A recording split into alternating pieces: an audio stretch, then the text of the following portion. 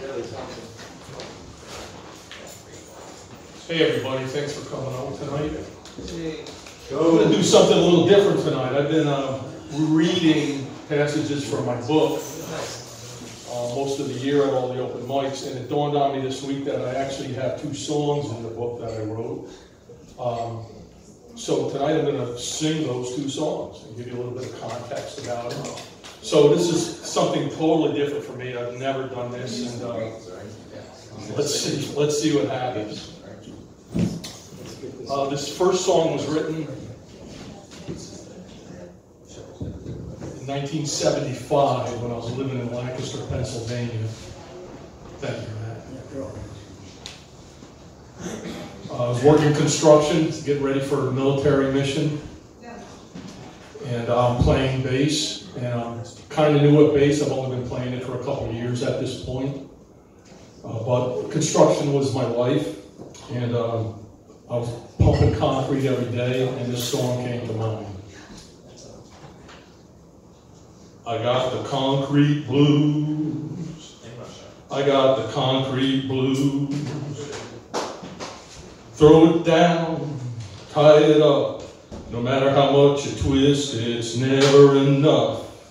Build the form nice and straight. Put the rebar in its place. I got the concrete blues. It's hard. I got the concrete blues. Real hard. Throw it down. Tie it up. No matter how much you twist, it's never enough. Here comes a truck. Here comes a pump. Gonna be a long day. Better pump, pump, pump. I got the concrete blues. What a thrill, I got the concrete blues. Wanna kill, throw it down, tie it up. No matter how much you twist, it's never enough. Pour it out, level it on up. Make me happy, give me that coffee cup. I got the concrete blues. Oh boy, I got the concrete blues. Oh joy, pour it out. Drop it in, get up tomorrow and do it again. Get up Monday and do it again. Get up Tuesday and do it again. Get up Wednesday and do it again. Get up Thursday and do it again. Get up Friday and do it again. Get up Saturday and do it again. Woo!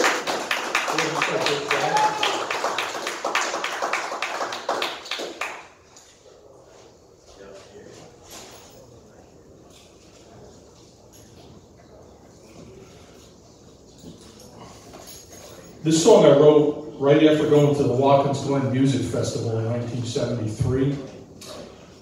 At the time, I don't know how much if you younger folks do LSD much these days, but woo! In 1973, that was popping.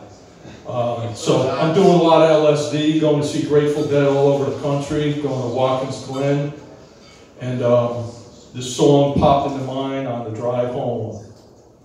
I call it Alice DeTripp. If you think about it, it really says LSD Trip in the title. I'm so clever. Sunday afternoon, sitting at home, watching my dog chew on a bone. Knock on the door, she dropped in on me. No, it wasn't Cousin Dupree, was Alice DeTripp coming to see me. Chores to do, no time to lose, got them done quick, time for a snooze. Crazy dreams in my brain, something to do with a runaway train. Was Alice DeTripp through the window pane? Little 6 bars right there. Time to eat, couldn't move my feet. Back to bed for more sleep.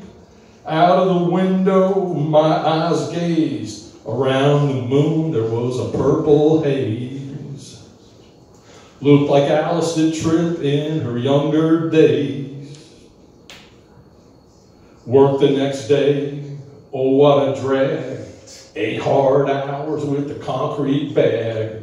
Form oil in my eyes. When I opened them up, well, what a surprise. Was Alice DeTripp and all the guys. Bum.